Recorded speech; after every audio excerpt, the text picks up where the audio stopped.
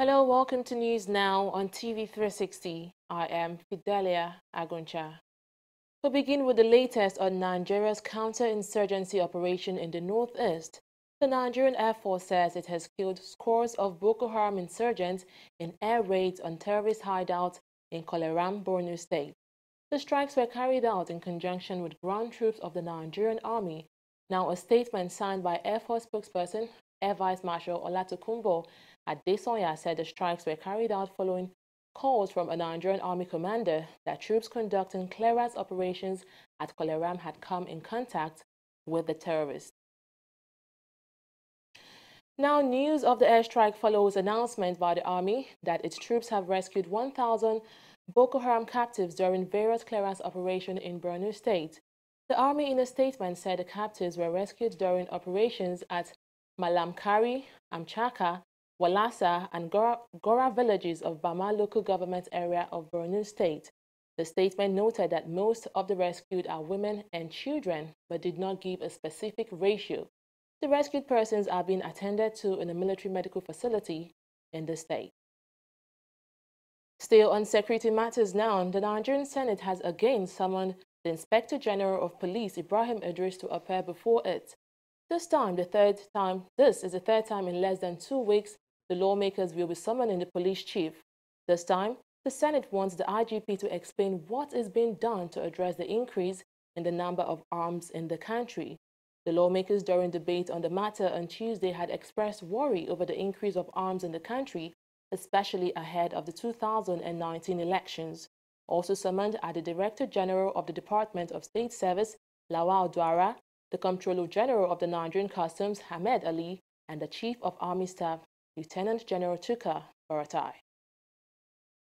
Meanwhile, as part of efforts to address the security challenges, President Muhammadu Buhari has approved the establishment of a new battalion of the Nigerian Army, as well as a new police area command in Beningwari local government area of Kaduna State. The new Army Battalion and Police Area Command are the latest in a series of law enforcement measures to ensure more effective protection of lives and property in and around Benue, Kaduna, Taraba, Zamfara, and Nasarawa states. Just last week, the Nigerian Air Force took delivery of 2 helicopter gunships for deployments to parts of the country affected by banditry. A quick response wing has also been established by the Nigerian Air Force in Taraba State, while a joint military intervention force is fully on ground in Benue State. Another batch of 218 Nigerians have returned from Libya. The returnees arrived on Tuesday via the Murtala Mohammed International Airport in Lagos. Their return was facilitated by the International Organization for Migration, IOM. The returnees were made up of 46 female adults, including 7 pregnant women and 5 female infants, with 161 male adults, including a stable medical case, 2 male children, and 9 male infants. They were received by the Southwest Zonal Coordinator of the agency. The new batch of returnees bring the total number of Nigerian migrants repatriated from Libya by the IOM and European Union to 8,129 people. The Zonal Coordinator who received the new batch assured them of government's continued support in their reintegration process. The United Kingdom says Nigeria's policies towards eradicating corruption is on track. Paul Arkwright, UK ambassador to Nigeria, said this at the 2018 Open Government Partnership (OGP). Nigeria's Vice President Yemi Osinbajo at the event also explained strategy implementations by government to ensure that recovered loot are put in a transparent use for the people.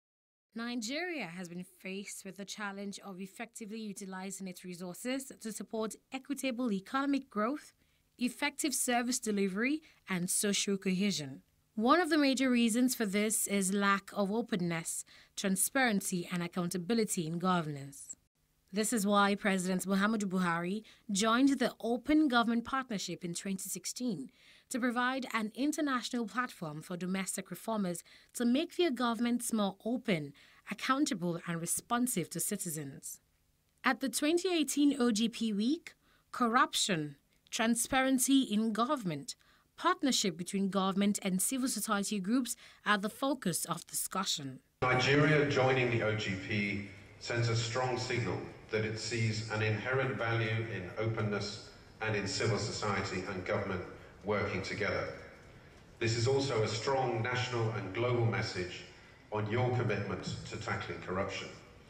The diplomat said the Nigerian government has shown commitment to openness and governance, strengthening institutions and public participation in democratic governance. Nigeria's progress has been very commendable.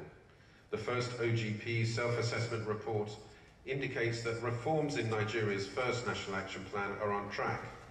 Citizens' engagement in the federal budget process has been strengthened by timely release of budget information and the various consultations with the civil society organizations that were held. Nigeria's Vice President Yemi Osinbajo believes efforts by the present government is yielding positive fruits in every sector of the economy and in civil service. This position was also re-echoed by the Secretary to Government of the Federation, Boss Mustapha, who said most of the figures released by international agencies rating corruption in Nigeria is not the true picture of the situation. We also set up a presidential committee on asset recovery and develop procedures and guidance to ensure that all recovered funds are paid into the single central bank asset recovery account for improved transparency and ease of management. The federal government's agreement with the Swiss government on the return of looted funds traced to the former head of state, Sani Abacha, led to the remittance of $322 million in December 2017. This historic agreement also includes CSO monitoring of the utilization of the returned asset. I must acknowledge the role played by the African Network for Environment and Economic Justice in the negotiation of this agreement and leading of other CSOs in monitoring the utilization of the fund. Since 2017, our annual national budgets have included a line item on revenue generated from asset recoveries. All funds forfeited to the federal government are being included in our yearly budget proposals for appropriation by the National Assembly. The government is waging an unprecedented fight against corruption through asset recovery, prosecution of acts of corruption, instituting new socio-economic system and culture, as well as rebuilding anti-corruption institutions to prevent future recurrence. This administration has introduced policies and legislation that will help achieve goals set out in our OGP commitments. The Attorney General of the country, Abubakar Malami, praised the media and civil society groups for keeping government on its toes always and solicited for more partnership in the future. You have constructively provided government with lens and feedback mechanisms that have enabled us to see and reflect as well as implement the priority policies of citizens in a more responsive and inclusive manner. 96 countries, including Nigeria, signed up for the implementation of the Open Government Partnership. TV360, Lagos. President Muhammadu Buhari is expected to embark on a 4-day trip to the United Kingdom to visit his doctors. A statement from the president's office said the trip is on the request of the doctors. He is expected to return to Nigeria on May 12th. It is the second time President Buhari will be seeing his doctors in less than a week after a previous trip during a technical stopover for aircraft maintenance in London on his way back from Washington last week. The new visit casts doubts over his long-term health. The president, who has already announced he will contest in next year's election, spent more than 3 months in London last year. Our correspondent spoke to a cross-section of Nigerians to get their opinion of the president's latest trip. The man is tired already. He's an old man. Let him go and retire. This traveling is just like opportunity for this man. It's like he will not be able to treat himself very well. Getting to this president, he just use our money to travel, do this for this treatment, that treatment. And the only thing we will gain from him is that Nigeria youth are lazy. He will be advising people to treat themselves in Nigeria. Why even our own president is going outside, flying every day by day to go and treat himself outside the country. Buhari has not made any mistake on that. is doing the right thing he met on ground. But in the nutshell, you can't compare health to money or governance. Health is wealth. And per se, wherever you can go to get your health balance, you need to move. They are just wasting Nigeria money because going there, I don't know what he's going there for. Because he will go and come back and hear the sickness is still in his body. So I want them not to be wasting Nigeria money. People are there suffering, seeking for jobs, seeking for employment. There's no food for people to eat. Why are they not? They cannot be able to invest that money for them to be able to do something else and to wasting the money to give him Buhari for medical treatment. I cannot run health because of health reason. For 2019, I don't share that opinion. As a Nigerian, he has the constitutional right to contest like every other human being. And for now, there is no credible alternative to Buhari. All the politicians that are coming out, no credible alternative to Buhari. If our health sector is okay and everything is working fine, there is no need for him to travel. That shows that he has a lot to do in our health sector. Alicia Yode, an industrialist and founder of Europe's first ethnic media and satellite television, Ben TV, has declared intention to run in the 2019 presidential election. Shoyode, who made the declaration on Monday in Abuja, said he took the decision after consultations with youth, leaders, elders, trade unions, non-governmental organizations, among others. He has yet to announce the platform under which he would run. When you're talking about poverty, we need to create jobs. And not just talking about creating jobs, you need to create the resources that allow you to create jobs. So for Nigeria, for example, when we talk about agriculture, yes, we have the resources to be one of the top African countries producing good agricultural products. But when we're yet to exploit, we cannot really gain out of it. So when we talk about poverty, even when you want to relate wealth, you have to relate it to the health of the nation. How we're faring very badly. And then, as you rightly mentioned, the crisis in Nigeria definitely is not allowing things to improve. Even within Nigeria, for people to actually trade, it's very, very hard. So what we know is anybody that knows of me knows that I'm tenacious, I'm focused, I know what I want, and I know where to find the best brain in Nigeria that can allow us to use the best opportunity and begin to change the Nigerian story from where we are to much more better and a greater place. Right now, sir, I'm presently speaking to as many parties that are looking for a candidate.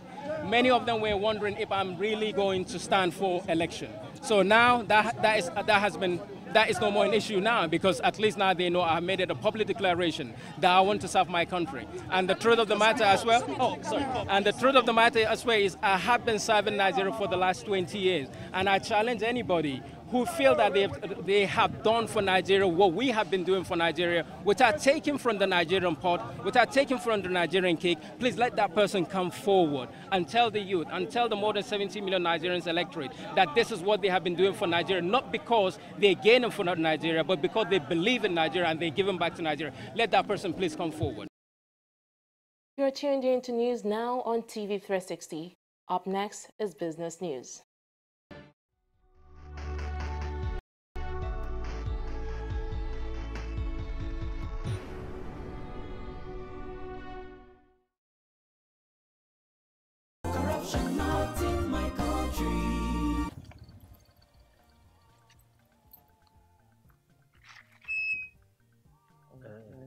Now, yeah? Yes, Oga.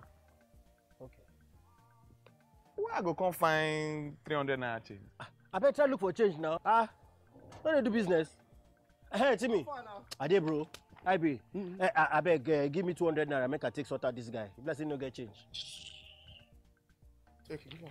I said 200. Give him 100 naira. Yeah. Okay, I agree to pay 200. How much you think they carry people from that place we carry on the chair? Okay. No, they touch me. Now 100 naira. He agreed to pay. Because that was what you said was the fair. Why you not pay you? Why you they extort your customer? You see this corruption. What would they hear for news? They see for people everywhere. Now be this. This is corruption. Not in our country. Corruption not in my country. Stop corruption now.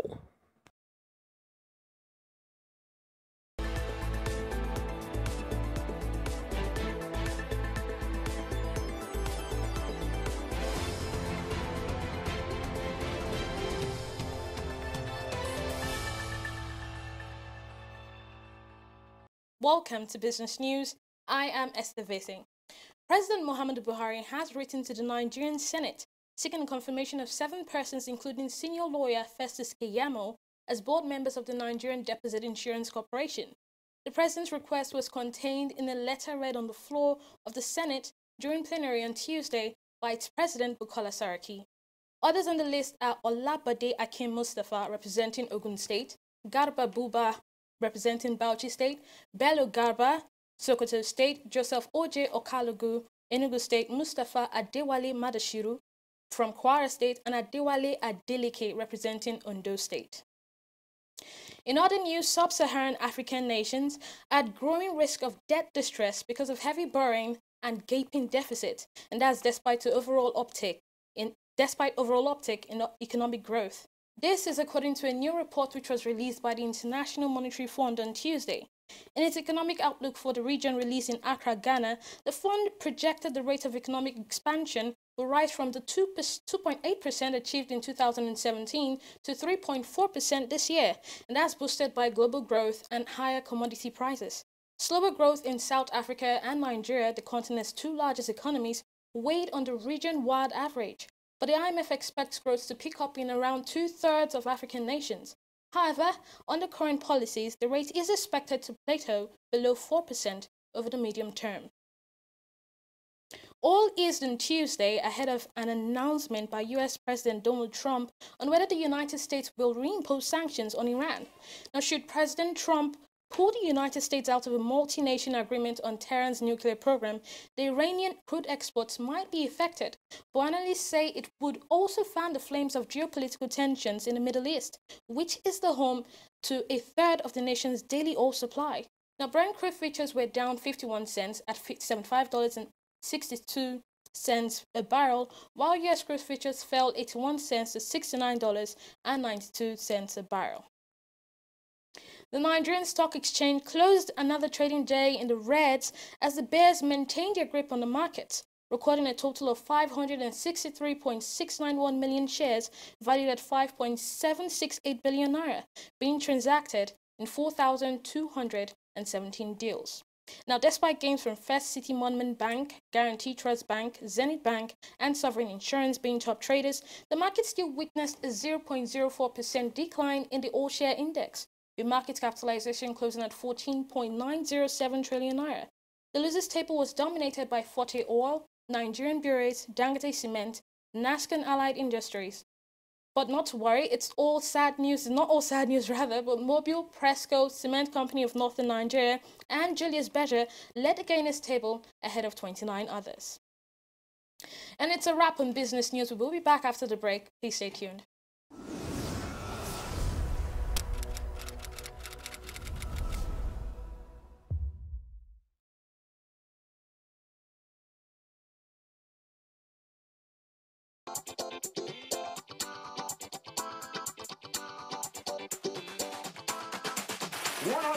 People to get only 10 people to register to vote, 10 new voters. Each of us standing here today, when you get back home, when you get to your place of work, your school, try and get 10 new people that do not have their PVC to register to vote. We're going to take on our website onevoice.ng, onevoice.ng. Please go there, give us the information. If you get 10 people to vote, then you're amongst us.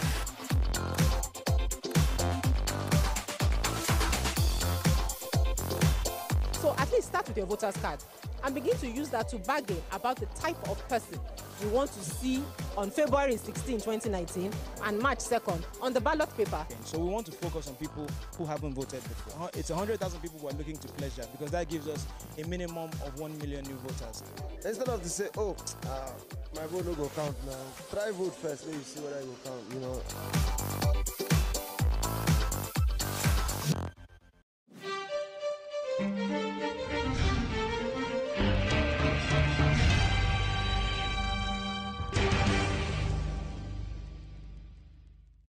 Welcome back. Authorities in Kenya say 9 soldiers have been killed by Islamist militant Al-Shabaab, and this was contained in a statement released by the office of the President Uhuru Kenyatta.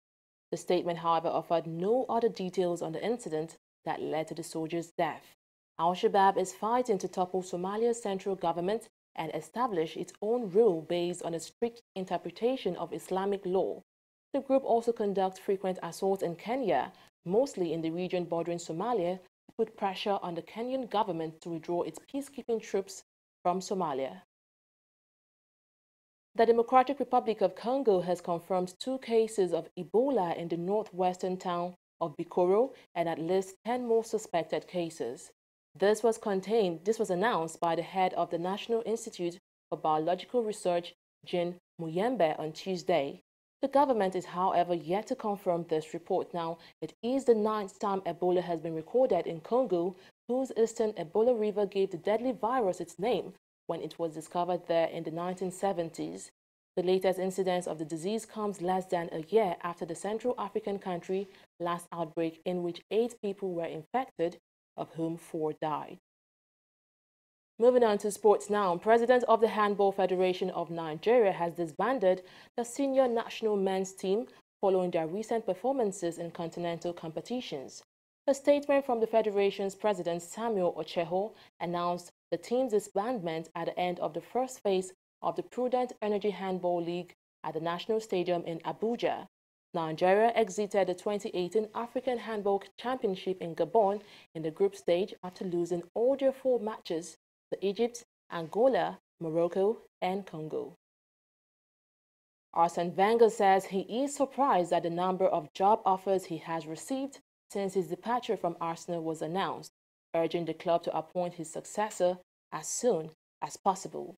The Frenchman will step down as Ghana's boss after Sunday's Premier League trip to Huddersfield, with Juventus coach Massimiliano Allegri reportedly the first choice of the Arsenal board as his replacement. Wenger will leave after almost 22 years at the helm. He was handed an emotional tribute from the club following Sunday's 5-0 defeat of Burnley, his final game in charge of the Emirates at the Emirates Stadium. The 68-year-old has said he will take a break from football before deciding on his next move, but reviewed on Tuesday, he has not been short of suitors since last month's surprise announcement. Legendary Manchester United manager Sir Alex Ferguson is reportedly out of coma. The Daily Mail reports Ferguson has reportedly been sitting up and talking to family and friends after undergoing emergency surgery. It is claimed that the 76-year-old's response to treatment has pleased doctors at the Salford Royal Hospital, although they still claim that the Scot will face a long road to recovery. Ferguson's family and Manchester United are yet to release official information on his health.